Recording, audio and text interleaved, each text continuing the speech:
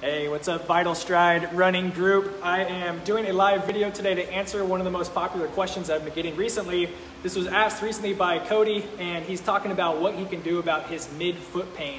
When privately chatting with him, he talked about how he had an actual injury in which he overstretched the inside portion of the foot, so right in here, and it's never felt the same since, and now it's been painful every time he tries to run, and it's the main thing that keeps him from being able to run consistently. So I'm going to share with you how you can mobilize the different joints in your foot, then start to strengthen the arch of your foot to be able to stabilize your foot and help transfer the ground reaction forces all the way up your leg, and then also how to integrate the different chains of muscles that tie into the foot, because you're not just a foot, or you're not just an ankle or a knee, it all works together. So a lot of people put most of their focus only on the foot, and I'm today gonna put most of our focus on the chain of musculature that goes all the way up your entire body. So the very first thing is within the foot. I'm gonna bring this down a little bit.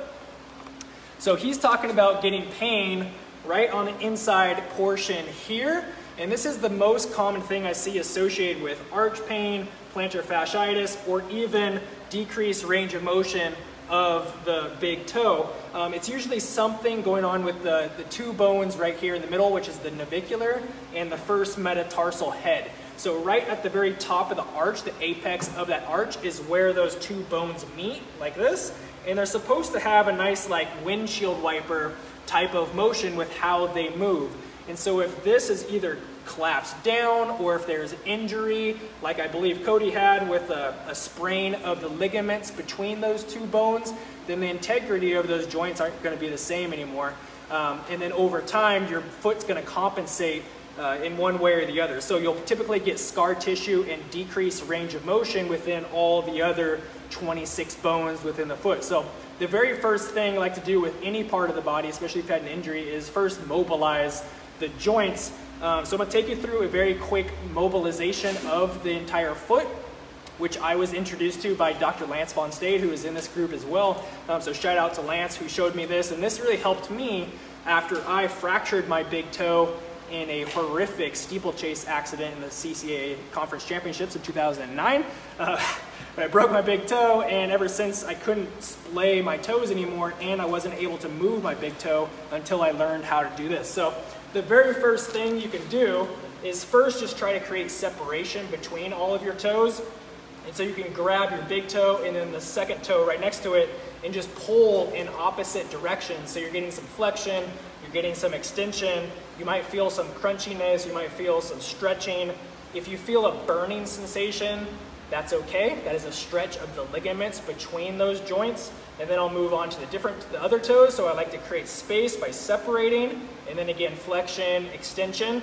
So we're first working with the very distal phalanges here, going into the next toes, and we're just working our way all the way to the pinky toe, and then going and separating, and then flexion and extension.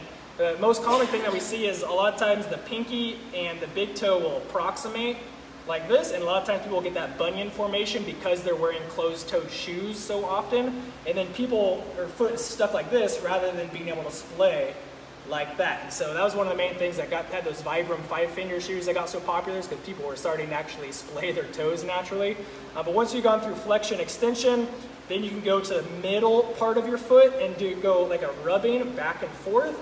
So right up from where the toes are, if you were to bring your toes up, when I do that, you can see how the tendons start to come into line, and you can actually see them. So that's along the same plane line as the bone, so you can just go on one side and the other, and then rub back and forth, and then move to the next one, rub back and forth.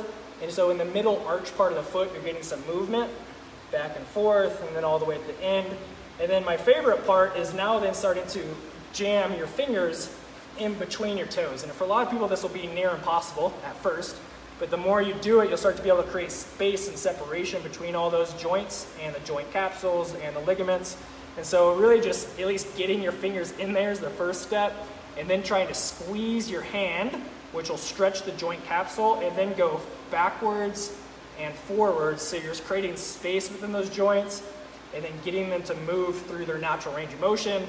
And ideally this would not be comfortable, so if it's not comfortable, you're doing it right. If it feels significantly worse the next day, you probably injured yourself, so find somewhere in between. Going back and forth, and then grabbing your midfoot and doing the same thing but with twisting. So twist back and forth, which is the natural motion of your foot. Your foot should unlock and twist as you're going from your toe to your heel to back on off your toe again. So we've gotten flexion, extension, and then rotation of those joints. Now we're going to grab the middle arch part of the foot. So again, where that apex is, grab on either side, and then like you're wringing out a towel, you're going to be wringing the foot out side to side. And so just getting some movement of that joint.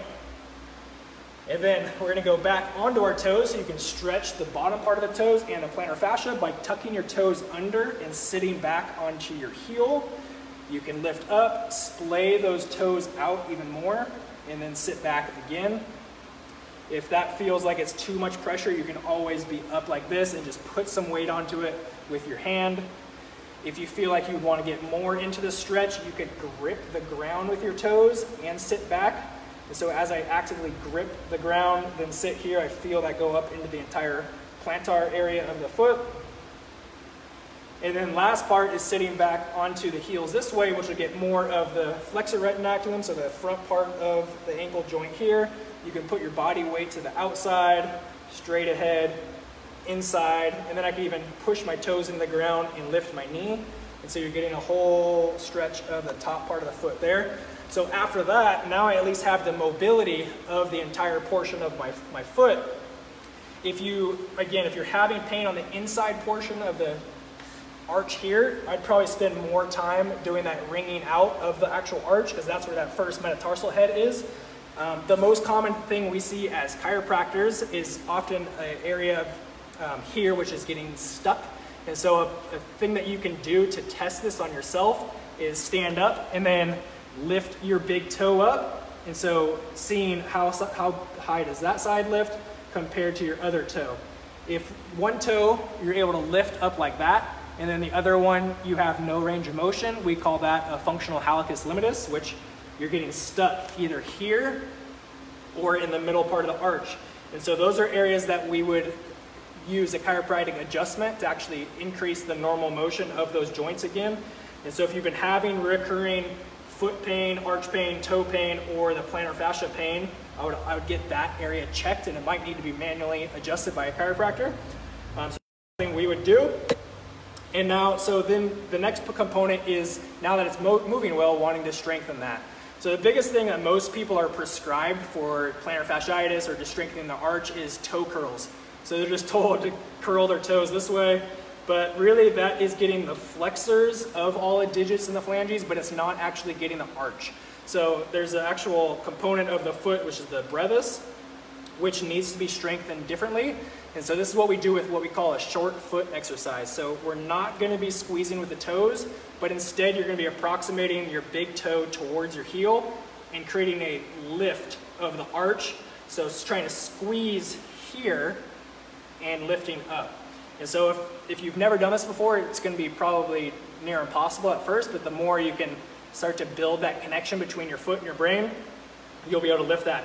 The very first time I ever tried this, I couldn't do it, and then I watched Kill Bill, and there's a scene in Kill Bill which she becomes paralyzed for a little bit, and she's sitting in the back of the car, and she basically just like, move your big toe. And after thinking about it really hard for a while, she starts to move her big toe. I always think about that as trying to build that connection from your brain to your foot.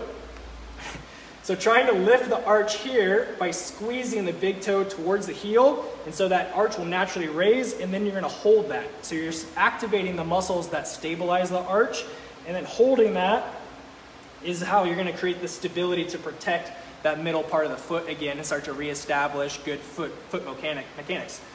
So you could do that just while you're sitting or while you're standing in place, but just start to do some of these short foot exercises. I would do like 15 to 30 of them at a time, 2 to 3 sets, and start to feel the inside portion of the arch. So you're gonna lift, hold for 3 to 5 seconds, relax, lift, hold for 3 to 5 seconds, relax. And you should feel like this arch part of your foot is gonna start to cramp up. That's how you know you're activating the right muscles. And then lastly is then to start to integrate the chains of the muscles, which there's a chain which runs up the medial portion of the foot. So it goes under the big toe, wraps up through the inside portion of the ankle, up the back side of the calf, into your adductors, and then into your groin, and then wraps, crisscrosses up into your diaphragm. And something I want you to watch here is just by internally rotating my hips, I can get a raising of the arch. And so if you are properly integrated, you'll have that connection from your hip to your foot. If you are not, your ankle is going to want to roll inward like that. And so what I want you to try to do to start to train this is to keep the outside portion of your foot, the inside portion of your foot, and your heel all on the ground. So watch as all I'm doing is inwardly rotating my hips, and my arch will raise up. Just like that. So I'm rotating in here, and then my arch raises.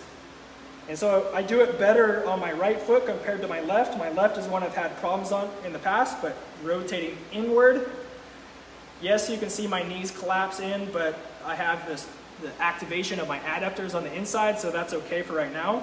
But starting to rotate in, turn on that chain of muscles, and lift the arch with my hips. So if you can start to do that, we can then do various exercises to start to train that. The very first one would be something as easy as squats. So I know with squats, you always have a little bit of external rotation of the feet, which is fine, but we're also going to get inward rotation of the hips. So here, you're going to do that short foot exercise to lift the arch, and then hold that as you go through a squat. So as I'm going down, I'm making sure that my arch doesn't collapse inward. I'm holding it as I also then go back up, checking back in, rotating the hips in, squatting down, keeping the arch engaged and raised, coming back up.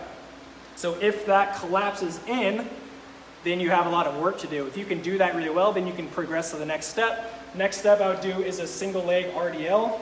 So splaying the toes, short foot exercise. You can rotate the hip inward and then hold that arch engaged as you really slowly go through a single leg. Eccentric RDL, so going down really slowly as you send your hips back, coming back up. And if you don't have the strength, again, your foot's gonna go like that. Next part, so after you've done that and you feel like that's doing really well, you can do step ups. So I have a bench. I'm gonna show you here. So engaging, again, arch, creating that lift. Pull this back a little bit. Create that lift here, feel that arch engage, and then I'm gonna push through equal pressure with my big toe and my heel as I go through a single leg step up and come back down. Keep that arch engaged, push up, and then control all the way back down. So those are various exercises that you can do to start to integrate the lifting of that arch and working up with the chains of the muscles here. Next thing comes from foundation training, which is a wide founder. So you'd be in a wide set here. I'm just gonna show you that one leg. You're gonna do that inward rotation of the hips, lift with the arch, and then send your butt back as you counterbalance forwards.